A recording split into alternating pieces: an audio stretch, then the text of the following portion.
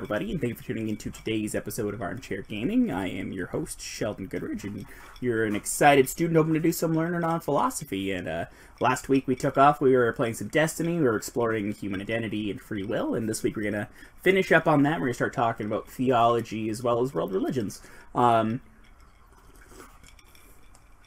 let's just dive right into this game here, and we'll see what's up. Last week we left off, we were taking a look. We did a strike. We're going to start off in the tower just beneath the Traveler, and I talked about the Traveler a fair bit last week.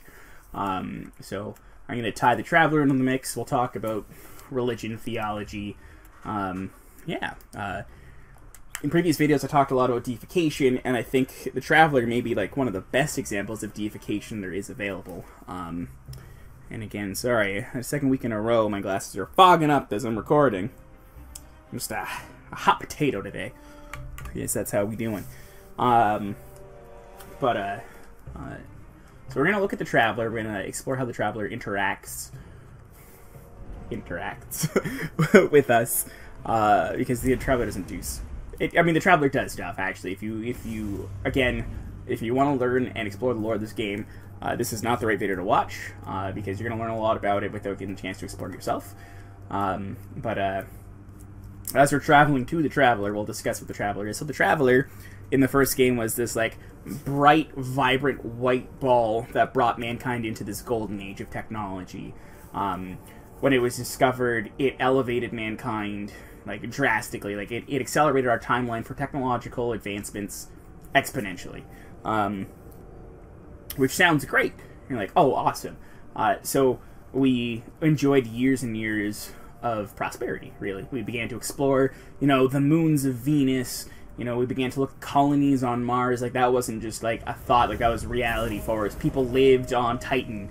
Like, we explored the depths of deep space. Like, we were coming up there in the world. Or coming up there in the universe, I should say. So, in Destiny 1, the Traveler... We learned that the Traveler brought in this golden age, but it also brings with it great disaster. And that disaster comes in the form of all of those things that are chasing the Traveler. And if you look up, there's the Traveler now. The Traveler has been shattered and broken, but it still operates and still works. It has its own weird, like, pseudo-gravitational field. But it brought in its wake a great darkness, right? And that darkness comes in the form of a series of alien races who are at war with each other and at war with the Traveler. And they all have different views on, like, how to operate with the Traveler. There's the Fallen, the Vex, the Hive, and the Cabal, and they all interact with the Traveler in different ways. I'm trying to remember everything. I know some aspects of the Cabal revere the Traveler. The main story of Destiny 2, which we'll talk about momentarily, explores the main enemy in Destiny 2. The story, anyways, reveres the Traveler and wants nothing more than to be recognized by the Traveler in the same way that Guardians themselves are. What's going on, Shaxy boy? We'll talk about the Crucible today as well, I think. Yes, I know, Shax. I love you too, buddy, but you're so shouty all the time.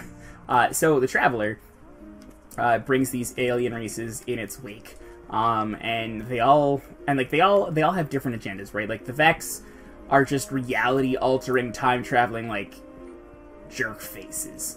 In the last episode that we were fighting the Vex primarily, there were some Cabal in there, but the Vex are robots that are not entirely mechanical, and at least some part biological, as they carry around a fluid in them, which the Ghost called Vex Milk, but it's called Radiolarian, and it's actually Vex Mind Fluid.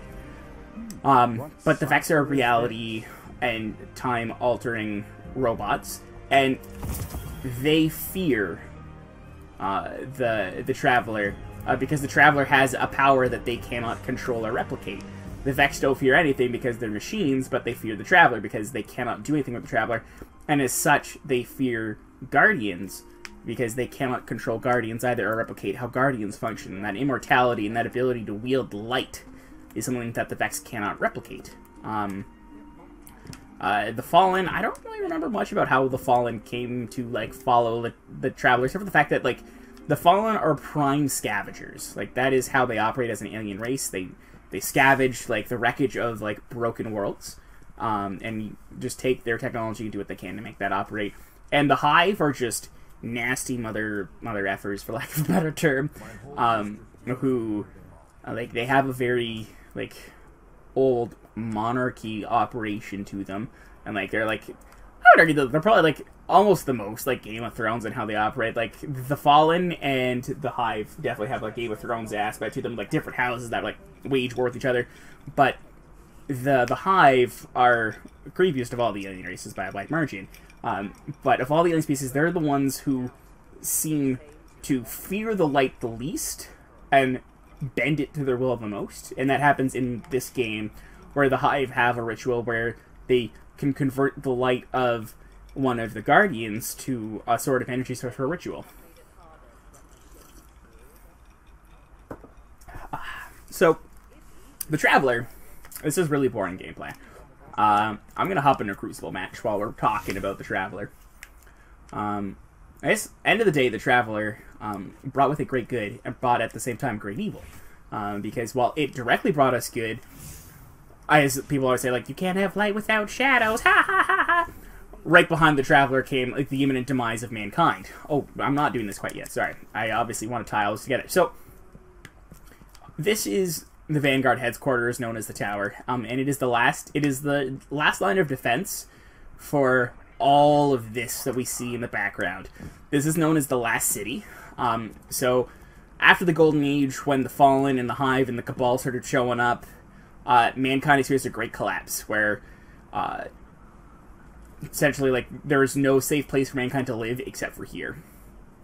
And obviously, there are pockets of mankind who refuse to like live according to the rules of the Tower, like Soraya Hawthorne in this game, who operates on a farm. And there is tales of other Guardians who, choosing to operate under their own laws, chose to abandon this tower and instead have small villages that operate like kind of like feudal towns, where the Guardian forces like fealty upon non-Guardians, because people still exist. Like, these aren't Guardians, they're just regular folk like you and me, but these regular folk plead fealty to this one Guardian who offers them protection in exchange for like money and shelter and presumably all kinds of unsavory things like sex, booze, and I don't know what Guardians do in their spare time, because my Guardian's a hard-working mamma jamma. So this is the Vanguard operation of the Tower. And we're going to go check out the condo or apartment of the Speaker. And that's right here. You can't really... Oh, there we go. Awesome. Right here, what Ghost has to say. That's what we're going to do.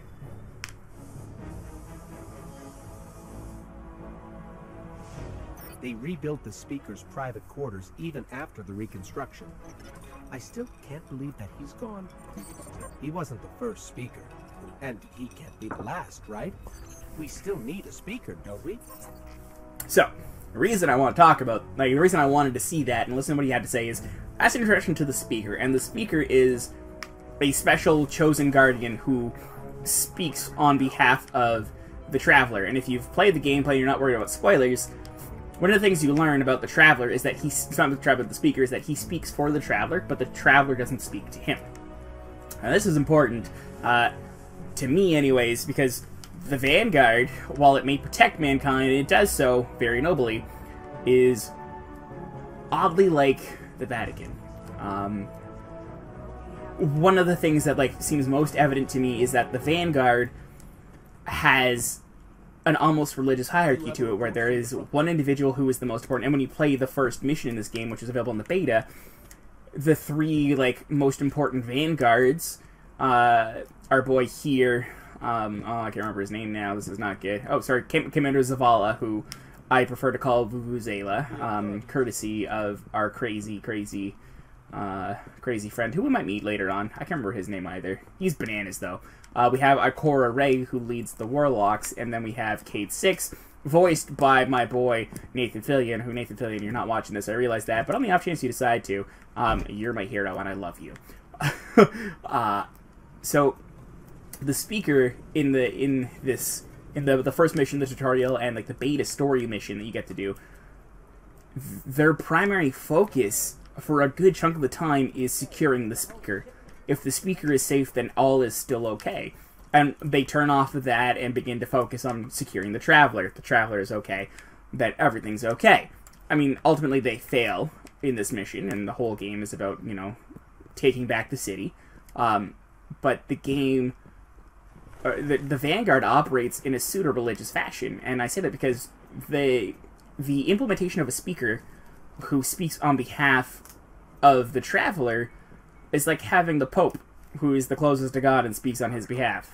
You know, there is a very clear deification of the Traveler. I mean, like, the Traveler does pretty damn good on validating its deification. Admittedly, it's clearly not benevolent because it brought with it great chaos and destruction, but it appeared to a race of simple sapiens. You know, it showed up and said, "Humans, hello, how are we doing?" I didn't say anything, apparently. It just showed up, and all of a sudden we were advanced. But it brought with it huge advancements in us as a species. And when it came time to defend itself against darkness, it chose us as its chosen people, and then brought back our strongest warriors from the dead to defend it. Right? This is a thing who's like, yeah, I got powers. Check me out. Again, I still debate whether or not the Traveler actually resurrected our greatest warriors, or if it just uses their, like, memories and corpses to, you know, kind of provide a medium to relate humans to so that they feel comfortable around the Guardians. But nonetheless, it does demonstrate that it knows what it's doing. It shows off, like, hey, you should deify me. I am a god. That's right. So humans, the Vanguard, which they may be doing unintentionally or unable to do anything other than that, they create this pseudo-religion that protects mankind, but at the same time reveres the Traveler above all else. You know, the implementation of a speaker suggests that the Traveler has words to share and that we should do its bidding, but the speaker in this game admits the Traveler's never spoken to him. The Traveler doesn't speak to him, he speaks on its behalf. You know, so the Vanguard is, I would argue, almost completely a religion. It has its crusaders, it has everything it needs to be a religion. Much like the Traveler meets many qualifications to be a deity of sorts. Clearly cannot be, like, a prime mover because it exists in our dimension. And, like, that's weird to exist in yourself and then create yourself. You know, it's kind of a weird, gross chicken and egg situation for me. But the Traveler is at least pseudo-powerful. You know, it presents powers beyond our control and powers beyond our dimension, power beyond our understanding, and brought with it great good. And on that note, we're going to switch to a Crucible match, and we'll talk more about, you know, free will. So now we know the Traveler, and I'm probably talking really fast, and I'm sorry about that, guys. I got really excited there for a moment.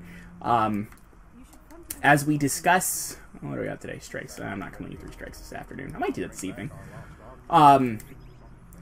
As we interact with the Traveler, we kind of get this sense that there is no true autonomy for Guardians, because, like I've said before, as soon as your ghost is destroyed, you're destroyed, you know? Like, if I had an available character slot, we would take a look at what happens when the Traveler's light is disconnected from Guardians. Guardians, as soon as the Traveler is disconnected from them in any small fashion, they lose the ability to resurrect themselves, and once they die, they're done. And the ghost is upfront about that. He's like, hey, so, like, I can, like, heal your wounds, but if you die, we're done, man. This is game over. And the ghost clearly demonstrates a will to protect itself. He's like, hey, buddy, whoa, you gotta, like, figure your stuff out. We're gonna get there. We're gonna take care of ourselves. But, like, we can't die. This cannot be our end. We need to find a way to fix this. And I think that's critical, because it demonstrates that the ghost has some kind of its own message, but at no point does it seem to me that the ghost can't just disconnect itself and move onwards. You know, like, the ghost requires this flesh for some odd reason, as it were. Yeah, so I'm gonna whip up this Crucible match. That'll end this episode for us. That's gonna run us a little long. That's gonna run us like almost a full 20 minutes. But you know what? Screw it. We're gonna run a little on the long side, and that'll be it for this week. So while we're going to the Crucible is the PvP segment. We looked at PvE when we did a strike. We'll look at PvP now, which is player versus player, in case you're unsure. I assume most of you guys know, so that seemed almost wasteful, but I just wanted to make sure, in case, you know, maybe you're here for philosophy and you're not much of a gamer. I get that. So PvP is where Guardians take advantage of their immortality to engage in live-fired activities, right? Because you're immortal, it doesn't fucking matter if you die, you just come back to life. Pardon the language there. Yeah, cool. This is the RPG aspect. Your gear impacts directly how you play with this game, right? So, this game presents challenges. Like this week, I have to kill 15 players with void energy. So I'm just gonna modify myself to be more void-oriented, so that when the time comes, enemies are dying, I'm getting shot at. Oh, hey guys, there's 2 of you. Bye! That's not gonna work. Punch. You dead? You didn't die. You're dead now. Cool. Hey, buddy. Oh, I'm gonna die. Yeah, that makes sense. What we're observing, in this anyways, it almost feels like an algorithmic program where a computer is testing information against itself to see which information is the best, you know, and by forcing self-improvement on the rest of it at the same time. And, like, there are implementations of... Are you dead? You died. Cool. There's implementation in this game that would suggest, oh, there can't be free will. There's things like the Iron Banner tournament. And, like, so they spice up PvP a little bit with things like, you know, Trials of the Nine, used to be Trials of Osiris, things like the Iron Banner tournament, which there are these special challenges in PvP where you get to kind of ad hoc do more than just the standard stuff. But because they're all initiated and controlled by Guardians, it feels almost as if... Actually, you know what? I have to... The Trials of the Nine might be an interesting change. It used to be Trials of Osiris, and when it was, my argument made sense. That was not a good show there. When it was Trials of Osiris, it would have made sense because Osiris was a Guardian. And we can talk more about Osiris in another episode, maybe when we deal more with the lore. And I wanted to show you a piece of lore before we left. Well, that's going to happen in the next episode now. Sorry about that, guys. But when we're dealing with Osiris... Oh, I'm going to get hit by heavy ammo. Was that sniper rifle? It was. I deserved that one. Oh, this is a long match. No. We're not going to finish this match in this episode, though. We're definitely going to end it after my next death, because we've been running a little bit long. But every time I play this game, I get nothing but this, like, distinct feeling that the Guardians in this game aren't people. They're obviously they're more than people, but I don't think they're people at all, you know? I think they may look like people, but, like, you know, it kind of almost feels like the light is almost like a homunculi that is, you know, boom, that should kill you, thank you. A homunculi that is controlling a fleshy robot. That's how this operates in my mind. So once I die, I will switch camera modes and I will end the episode and cause my team to lose because I'm a jerk. Yep, there we go. That's fine. So I thank everybody who tuned in. Again, shoot me a message on Twitter if you would like to provide some insight or some input into what's going on. You know, maybe you have some questions you'd like answered. Maybe you have some insight into the lore that you think would be helpful for future episodes.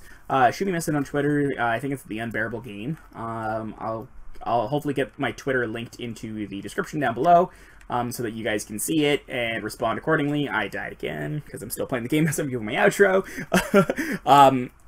So yeah, check me out on Twitter. Check out the Scholarly Gamers website. Lots of cool articles coming up daily at this point. Some pretty cool reviews. And yeah, that should really about cover it for today's episode, and I will see you guys all in the next video. I hope you guys enjoyed. I hope you learned something today, maybe about religion or theology, you know, deification, things like that. We're going to talk more about it all on the next episode. I still got more to talk about in Destiny, so we're not calling it quite yet. And if you have anything you'd like to put into the channel that you think might be helpful, please shoot me a message, shoot me a tweet. I would love the insight and the feedback. It's all greatly appreciated. And on that note, have a great evening, and I'll see y'all on the next episode. Bye for now.